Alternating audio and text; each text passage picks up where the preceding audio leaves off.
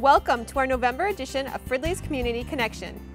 In this episode, we will take a look at new development coming to Fridley. But first, the Fridley Alumni Choir celebrates 20 years of serving the community through song.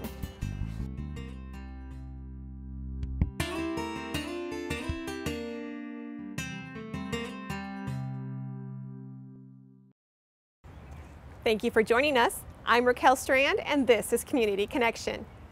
As we kick off November, there's no better way to get into the holiday spirit than through music. Just ask the Fridley Alumni Choir. These former Fridley High School students gather each year to pay it forward with free concerts for their community and to raise money through voluntary donations that goes towards scholarships for current Fridley High School students. This season marks the choir's 20th anniversary and their world premiere of a specially commissioned work called Out of the Ashes. Choir director Randy Ettinger tells us more.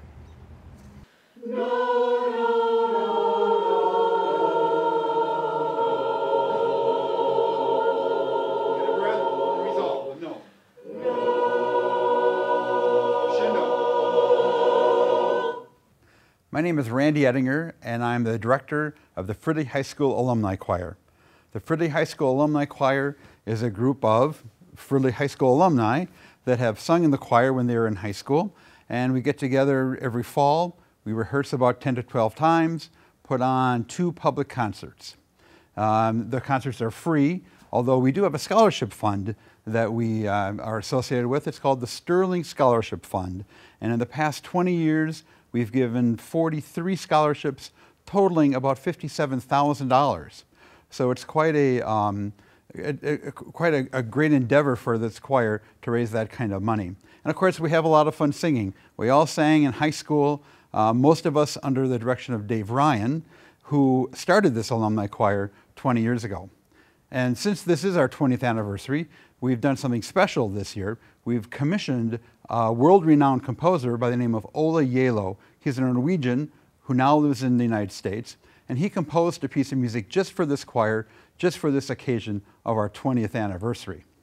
The choir is open to anybody who is a Fridley High School alum who sang in the choir when they're in high school, and you can check our Facebook page to see when we start rehearsing in the fall. And this year, our concerts are November 22nd at 4 o'clock at the Fridley United Methodist Church, and December 6th, which is also a Sunday, at 4 o'clock here in the Fridley District Auditorium attached to the high school.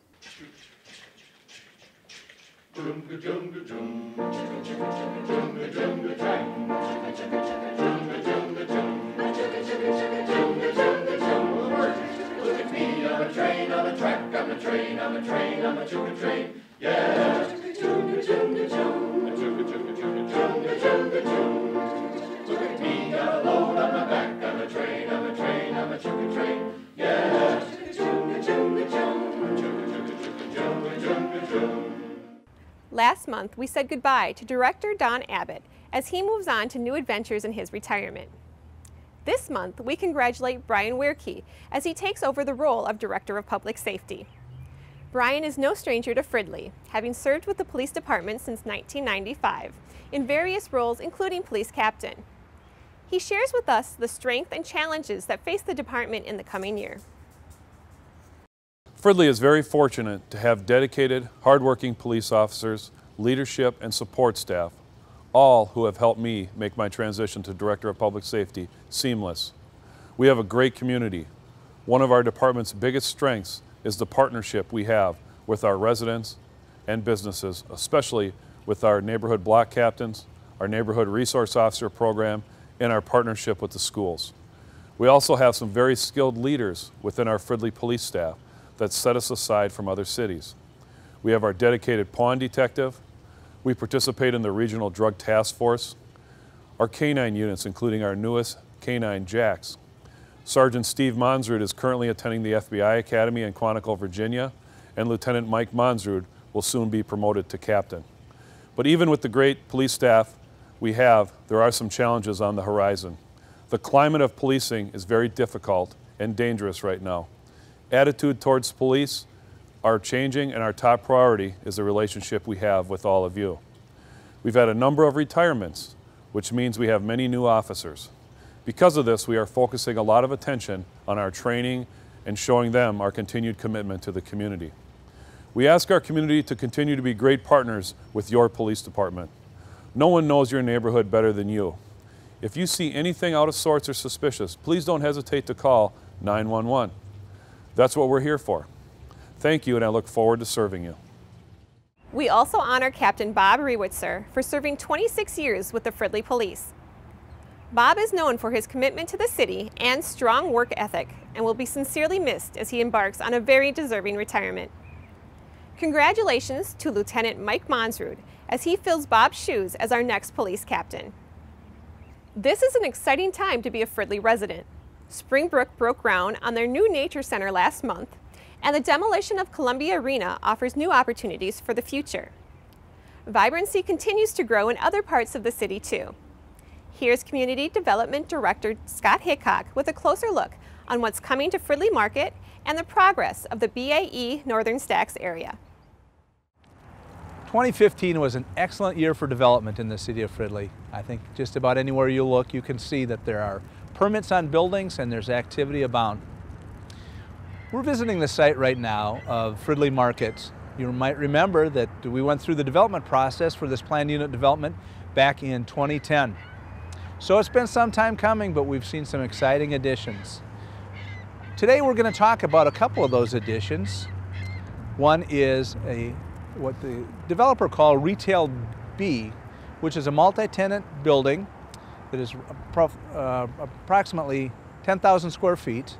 We'll also talk about a hotel that is on the southwest corner of the site. There's a 124 unit building. We'll start with Retail B. You might remember back in the early stages of this planned unit development, there were two buildings to be along 57th Avenue. Part of the excitement about this planned unit development is that buildings would sit closer to 57th and give kind of a Main Street feel to the corridor along 57th. Retail A became McDonald's, as you know, and has been a very nice addition to this development here. Retail B is going to be a mix of tenants. It will be just shy of 10,000 square feet. 3 tenants have been named for this complex. The westernmost tenant will be Caribou Coffee, and we'll have a drive-through as customers might expect. A middle tenant will be Great Clips. There will be a couple other small retail tenant spaces available there. And then the end cap on the east side will be Panchero Mexican Restaurant, which is a new addition to this market of restaurants, and we're very excited about that. Wood Spring Suites, formerly known as Value Place Hotels, is going to locate a 124 unit hotel on this site. Again, thinking back to the planned unit development that was approved, you might remember that there was a retail space that was allocated for the southwest corner of the site. That retail space could have taken shape in form of a couple retailers, or the developer had always talked about their hopes for having a hotel on that site. As hotel developers looked at the site, there was excitement about the number of cars that travel by on 694 every day. It made that site a very exciting candidate for Wood Spring Suites.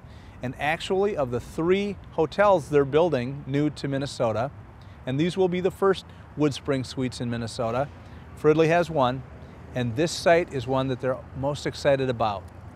It has great visibility. It's within this redeveloped shopping complex that will add synergy, excitement, and opportunity for their residents who may want to shop at Cub, who may want to shop at Fridley Liquors or Duluth Trading or any one of the new retailers that we've just been talking about.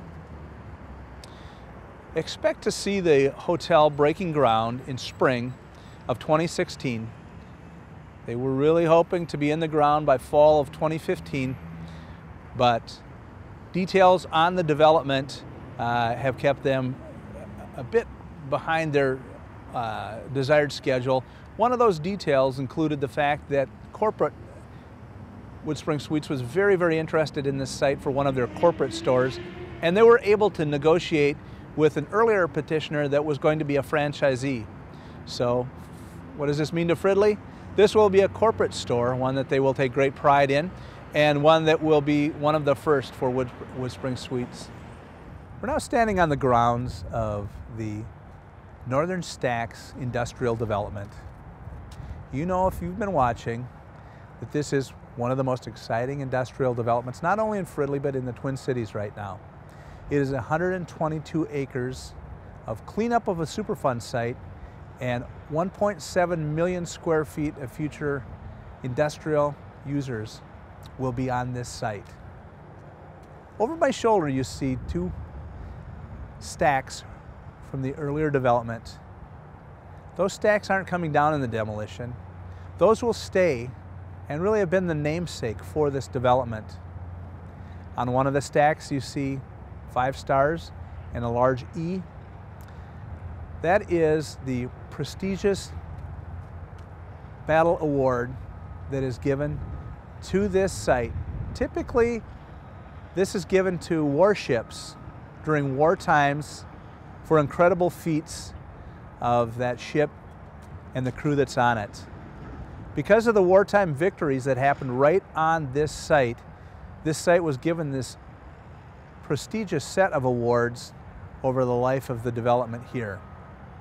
Inside the walls of that industrial complex, there were mounts made for gunships and so forth, pieces that were so important to those gunships that they were awarded these awards. That history can't be lost. Paul Hyde knew that, and he not only plans to keep the stacks and those prestigious awards evident, but in the building below he hopes to do something to honor the history of this site, hopefully creating a small artifact museum possibly that would harken back to some of the earlier times on this site and to give people a good sense about what this site was back from the time in the 40s when the building was built. Look forward, keep watch as this development unwinds and this small tribute to our history on this site unfolds. As we get excited about the growth and improvements that are happening around the city, we also face challenges in our city services buildings that must be addressed. City Manager Wally Weisapel takes us on a visual tour of the current conditions of Fridley City Hall and the Public Works Garage. Hi, I'm City Manager Wally Weisapel, and I want to provide you a closer look into the conditions of our City Hall and Public Works buildings. Now, you may not be aware of these conditions because you don't have a chance to come and visit our City Hall or Public Works very often, and from the outside, they may not look all that bad. That's why I want to provide you a little closer look into the conditions so you can understand what our needs are. Now, back in 2014, the City Council authorized a study to take place by an independent engineering firm and architectural firm to look at the conditions of our buildings. Now, what the study told us is that we have deficiencies in 3 areas. One is that the handicapped accessibility to the building is problematic. 2 is that we have significant deterioration of the building requiring immediate repairs. And then 3, we're lacking space for our operations of about 20,000 square feet of additional space is necessary. Beginning with the handicapped accessibility, if you were to park here and move into the City Hall, it would be about 200 feet to the front door. Once you're in our City Hall, you'll notice that our countertops are not at the appropriate level for a handicapped person in a wheelchair. Our elevator also does not pass handicap current codes. As you can see, once inside, if you're in a wheelchair, it's impossible to turn your wheelchair around inside this elevator. Now we're in our parking ramp, and as you can see, we have some serious deficiencies with regard to the structure here that need about $500,000 in repairs. Here we can see where water infiltration is coming in and compromising the integrity of our structure. Here's the entrance to our police and recreation area, which is down below the parking ramp. Now we're inside the holding area of the police station. And in this location, we should have separation for juveniles and adults. And as you can see, we don't have that. We're standing in a room that doubles as an emergency response room and also our break room for the police officers. We're inside the men's locker room of the police station, and we currently don't have enough lockers for the number of officers that we have serving our community. Now we're standing inside of the evidence room for the police station, and this room is to contain all the evidence that's necessary for prosecuting cases, and sometimes this material has to stay with us for years. To further evidence the need for space, in this room is to accommodate 22 police officers for their case writing and materials that they need to do their job. In addition to the lack of space, there's infrastructure needs such as electricity. In this room, there's only 2 outlets to power all this equipment that's necessary for the police to do their job. Because of our lack of space in the locker rooms, we've had to improvise inside an outdoor garage for additional storage space for the police officers. These garages have been plagued with water infiltration over the years, causing problems with mold and mildew and damaging the materials and equipment that we keep inside those garages. One of the problems with the width of these garages, as you can see, it's difficult to get these vehicles in and out. Here in the gun range, we need about $70,000 in repairs in order to make this range suitable for the needs of the police department and their certification for firearms training. Now we're inside the fire station in the bays themselves, and you can see that the lack of space we have, which has occurred because over the years these fire trucks and all of our apparatus have gotten larger and larger. Air quality is also a concern within the fire station. Here you can see that when the particulate matter exhausts out of these trucks into the station itself, we don't have adequate ventilation to recirculate the air. We're standing inside of the office area and sleeping quarters for the fire captains. This doubles the space. They utilize it for their daily work and doing inspections, and then also for overnight sleeping. There is not gender separation within this room. Inside the fire department, we have some storage areas underneath, and these areas are not handicapped accessible, as you can see. Here at the Public Works Garage, we house our street operations, our water and sewer, and here we also keep all of our vehicles. We provide all our mechanic repair. So let's take a closer look and see what kind of conditions we have. First, we're going to take a look at our gas pumps. This is where all of our trucks and our cars come to fuel. And if you notice, there's no canopy overhead that you'll see at most gas stations. One of the problems we have at the Public Works Garage is space. We don't have enough of it. And this will indicate to you when one of our trucks has to come in and get repaired how tight the quarters are for our mechanics to be able to get around and get to service everything. So here at the Public Works Garage, they take care of over 300 vehicles and pieces of equipment. This is one of them that you'll often see in the wintertime, one of our plow trucks. And as you can see, if this truck needs to get repaired, it needs to come in here with the plow on, and it would also have a sander on the back. If that sander was attached to this vehicle right now, you would not be able to walk through that garage door. So also notice up on top how close we are to the ceiling with the boom and also the garage door. Again, this indicates that when this building was built back in the 1950s, it was better suited for the size of the vehicles at that time. Now our big trucks pose a real problem for our mechanics to safely work on these vehicles. Now we're inside one of the storage areas for our vehicles. Inside here, our mechanics will do some work on vehicles. They'll also wash the vehicles because we do have, this is one of the only buildings that has a sewer system in it that we can get the water out. If you look on top, you can see that we don't have very much space. As a matter of fact, you can see in a couple of places the ventilation systems have been hit by the vehicles. Again, indicating how these vehicles over the years have gotten bigger all the time so that they can do the work more efficiently for us. Unfortunately, we just don't have enough space to keep them inside safely. Of particular interest to us is this VacCon truck. Now this is the truck that'll go out to clean the sewers out, and we'll also use it at water main breaks to suck up the excess water so that the crews can get to that water main break efficiently. Now that truck in itself is going to be about $500,000.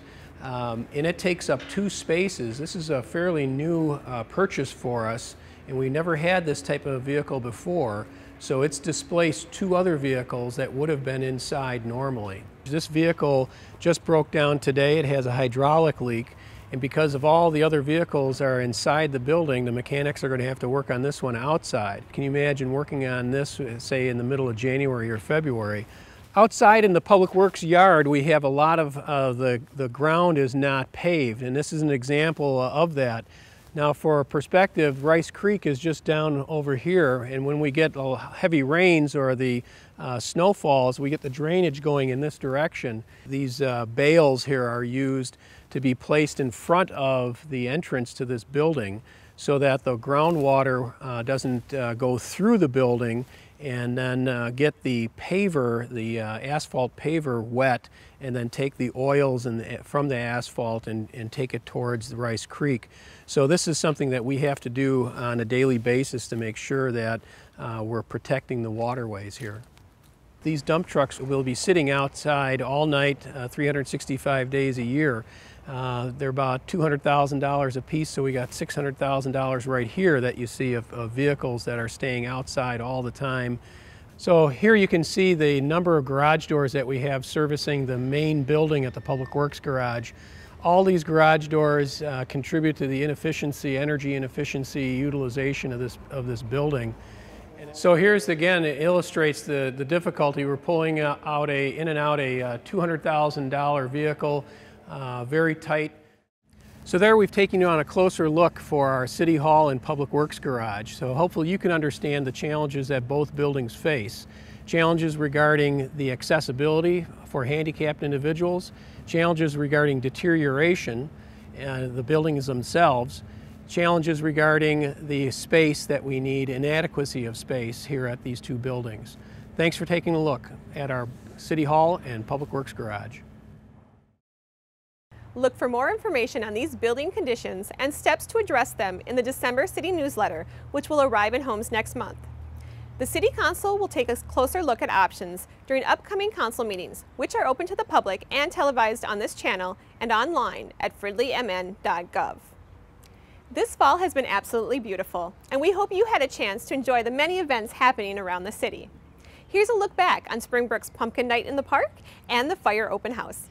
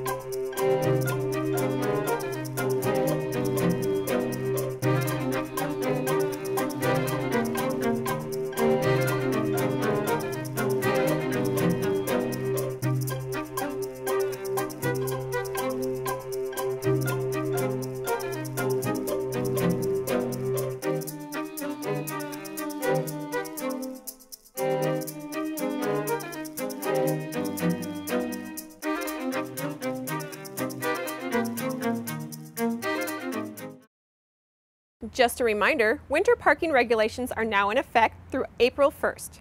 There is no parking on Fridley city streets between 2 a.m. and 6 a.m. or any time that snow and ice removal is in progress.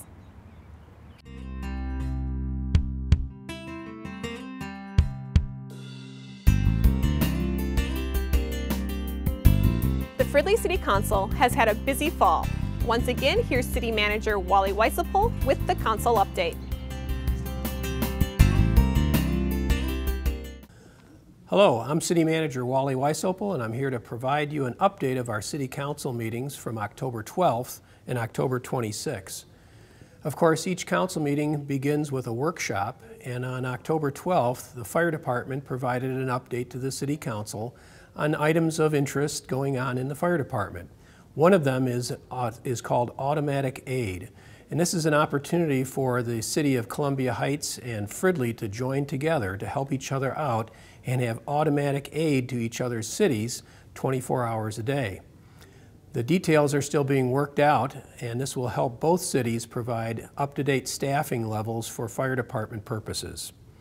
On October 26th, the City Council talked about legislative issues that they might be talking to our representatives at the state.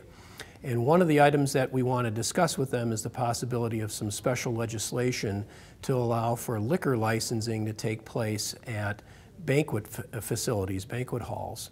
And this is something that in state statute is not allowed for cities like Fridley. We can only have liquor served at restaurants and at hotels.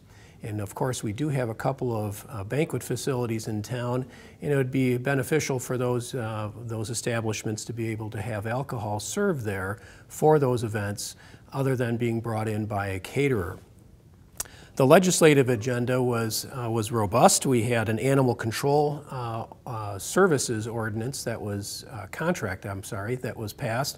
This is whenever we find a stray dog or a cat animal in the neighborhoods and it has no identification, we need to take it to a location. And this is going to be done at Hillcrest Animal Hospital over in Maplewood. This is a new provider. In the past, we've used a facility in New Brighton, but they're no longer available. We also had the first and second readings of ordinances regarding dynamic signs. Dynamic signs are those changeable message signs that are becoming very popular that businesses like to put advertising on. And in the past, those signs can only change their message every 45 seconds. Along with some other updates to the code, the new code will now allow those signs to change every 8 seconds and therefore be a lot more versatile and effective for those businesses. This item came to us through our business and retention visits that the HRA does with our businesses in town. We also heard of the special assessment hearings and assignment of those assessments. Now, when people can't take care of their property well and have code enforcement action taken against them and the city has to abate that property, or for example, take care of the lawn mowing or the tree trimming or the garbage removal, we then assess that property if they don't pay for that. So we had that assessment done. There were about 8 properties the last year that we had to go to that extent with. And then we also had what we call lateral repairs. Laterals are the water and sewer lines that connect from the main line in the street to the homes. And every once in a while, somebody gets a surprise that one of those lines need to be repaired. They don't have the money to fix it, and we don't want them to be without that water or sewer service. So the city will allow that work to be done on our behalf, and then we assess the property to pay that in their property taxes. And we had about 8 of those last year. We then took a look at our capital improvement program that was developed beginning last spring and then concluded in October. And the capital improvement program is a document that identifies all of the various equipment purchases and major street reconstruction projects, sewer projects, etc., that would be classified as a capital item. And in that document, we justify the need for that program or that equipment, and then we plan for how we're going to pay for it over the next 5-10 years. That document was brought forth to the City Council in October at the 12th meeting and was approved by the City Council, and the information in that document will then help us develop and approve our final budget for 2016. Finally, the City Council took action on a request from CenturyLink to become a franchise cable operator in the city. Now, you're familiar that with Comcast right now is the only cable franchise that the city has, but we can have more. And for the first time ever, we have a petition to have a second. Now, the process that the city will go through is to hear from anyone else who wants to become a cable franchise provider, and then we will close that period of time and accept whatever applications we receive, and we expect to get one from CenturyLink. And then the City Council will have an opportunity to review the ability of CenturyLink to provide cable services to the city. And if the City Council finds that acceptable, to approve that and begin the negotiation period. Now, the negotiations can take 3 months. They might take more time than that. We'll see. And there'll be a lot more information come available once we hear the proposal from CenturyLink, should the City Council approve them as a competent provider. That's been the events of our City Council for October. Thank you for taking the time to watch. I'm Wally Weisopel. Have a good day. In true Minnesota fashion, we welcome colder weather with new outdoor fun. Fridley Recreation invites you to embrace winter by joining a broom ball or boot hockey league. Registration starts November 3rd and league play starts in early January. Prefer to stay indoors? New sessions for adult fitness and family pickleball also start soon.